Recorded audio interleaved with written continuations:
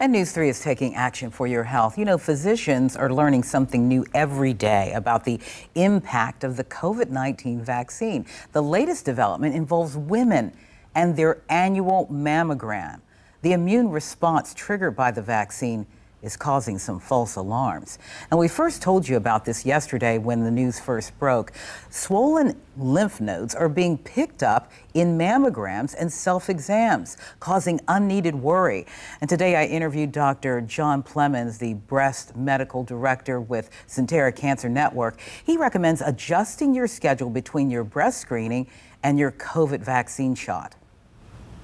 Patients who are asymptomatic coming in because they're cautious and want to appropriately detect breast cancer as soon as possible. And we're seeing abnormal lymph nodes on one side.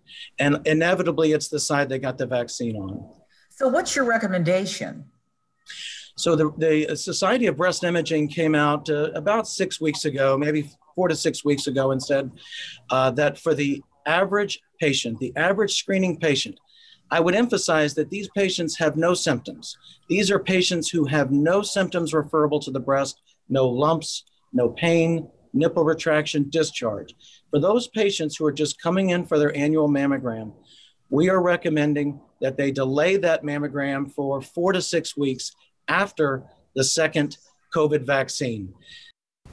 Well, Dr. Clemens says it's important for women to not hear this and ignore the traditional symptoms of breast cancer. He recommends women seek medical advice if they experience any abnormality in their breasts.